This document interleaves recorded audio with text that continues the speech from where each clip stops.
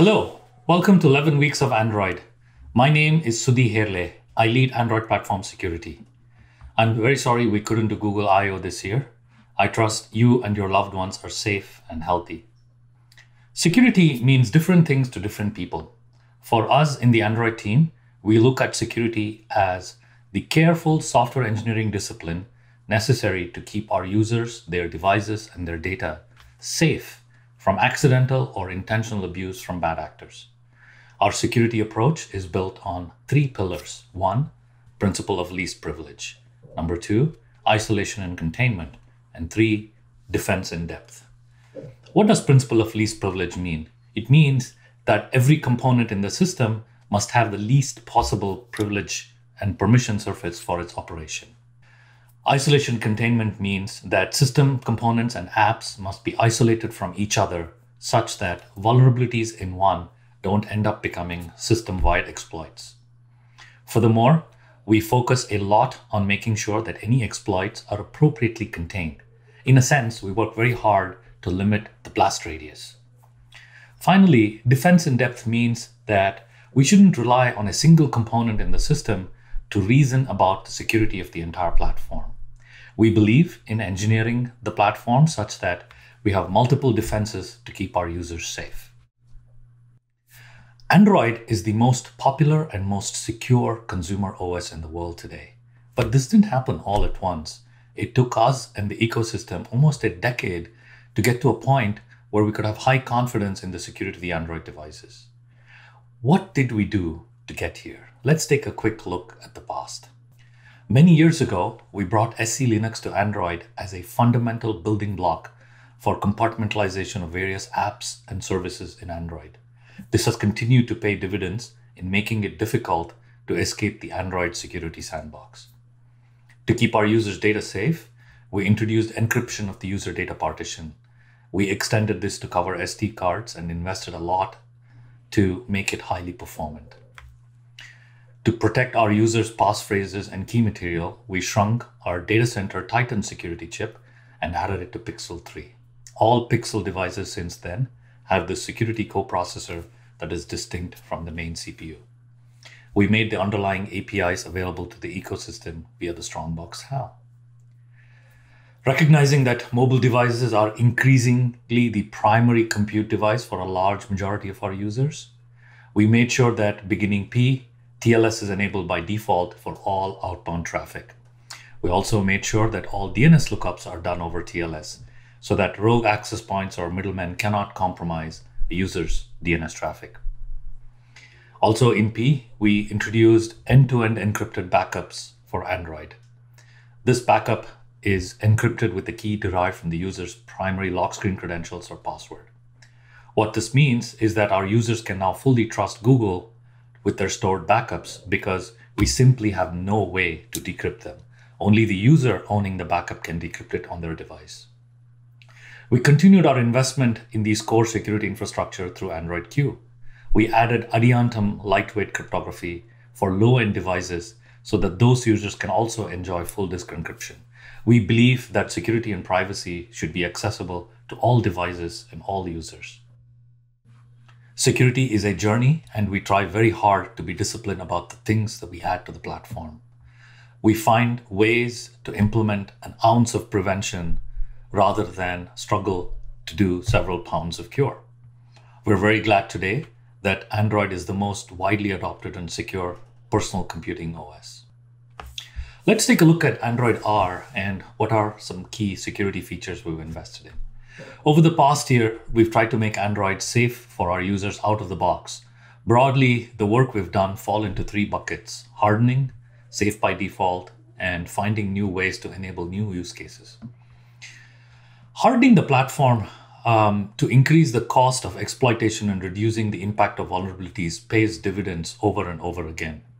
In addition to the various checks we've added in the kernel and system services, we've also made it difficult to leak persistent identifiers that compromise user privacy. We've significantly expanded coverage of compiler-aided mitigations such as control flow integrity, bound sanitizer, int sanitizers, etc. for several system services and the kernel. We've started to look at various places where the platform can adopt a more safe by default stance. For example, we added one-time permissions for location, camera, and microphone. This is a huge win for users' privacy. We've continued to invest in Project Mainline to bring regular security updates of the core platform components to the entire ecosystem. In R, we've expanded coverage of Mainline to include 12 new updatable modules. For example, DNS Resolver, Neural Network API, Wi-Fi Stack, Permissions Controller, etc.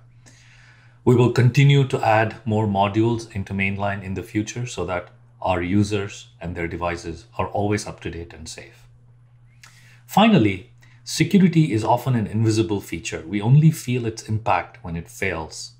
This year, we've started to seek opportunities to make security more visible to our users. The platform today is safe enough for us to begin thinking of our everyday experiences and exploring which of those would be easier on a mobile. When you think about building trust around a device's security stance, certifications are a great form of third-party validation.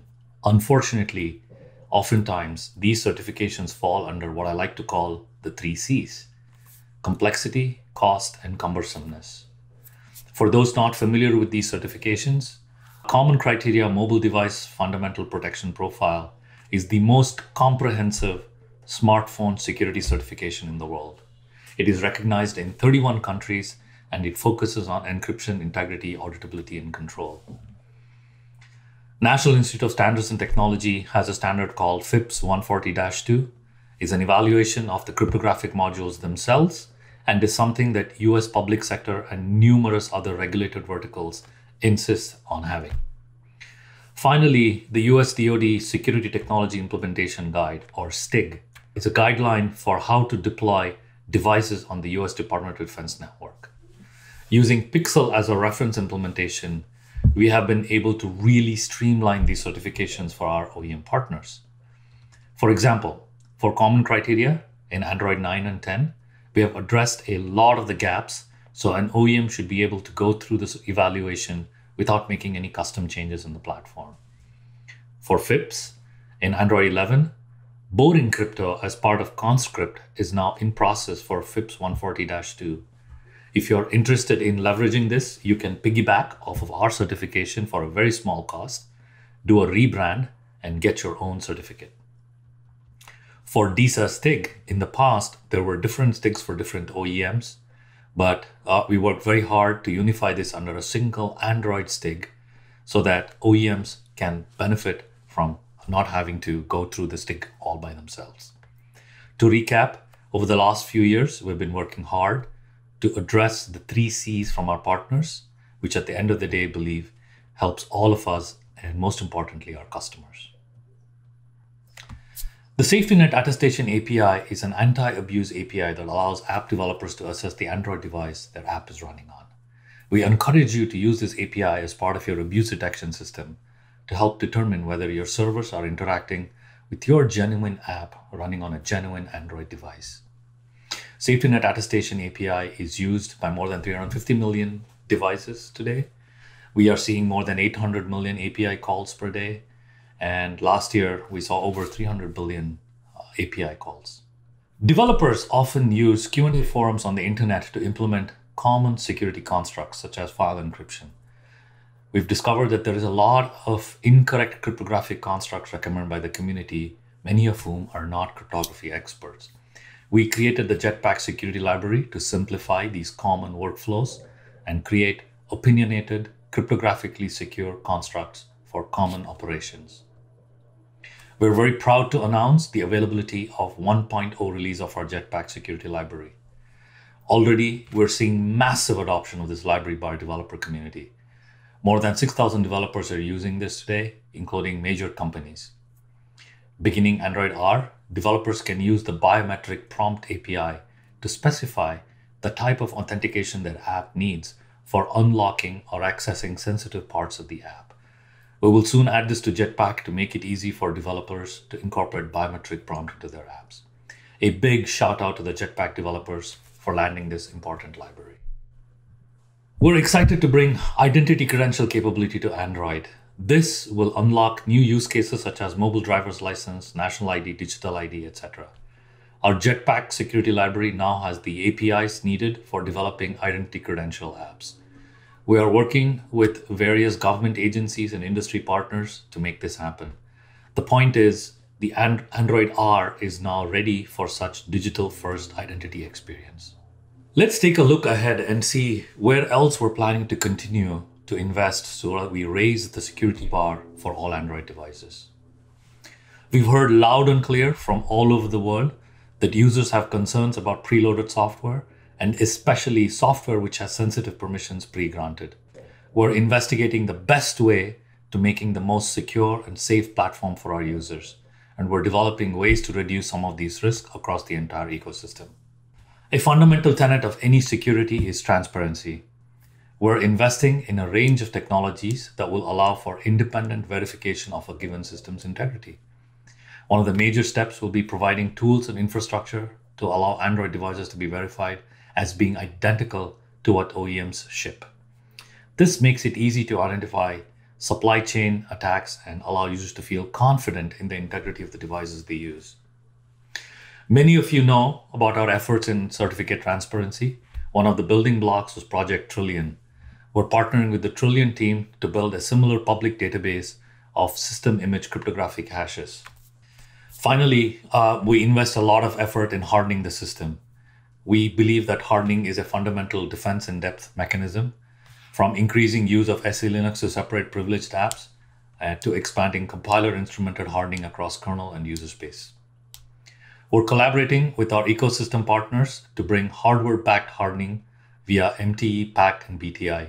These newer hardware features available in upcoming SoCs based on the ARM v9 architecture have significant advantages in mitigating common memory-related errors and catch them before they become exploits. As long as developers write code, there will be bugs. Across the wider software industry, as much as 70% of the vulnerability reports are directly tied to memory unsafety in traditional C, C++ programs. We've asked ourselves, can we make it difficult to introduce these sorts of common errors? Can we make this entire class of errors go away? We're excited to talk about Rust in Android today.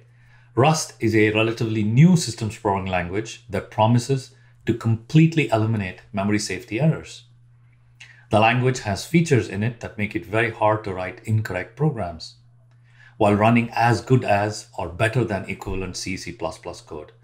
We believe that over time, Rust will become a game changer for doing deep systems level programming. Rust today is a supported toolchain in Android, and over time we will continue to invest in Rust and see which system components are better off being written in Rust. We believe that Rust will end up fundamentally making the platform safe for all of our users. Thank you.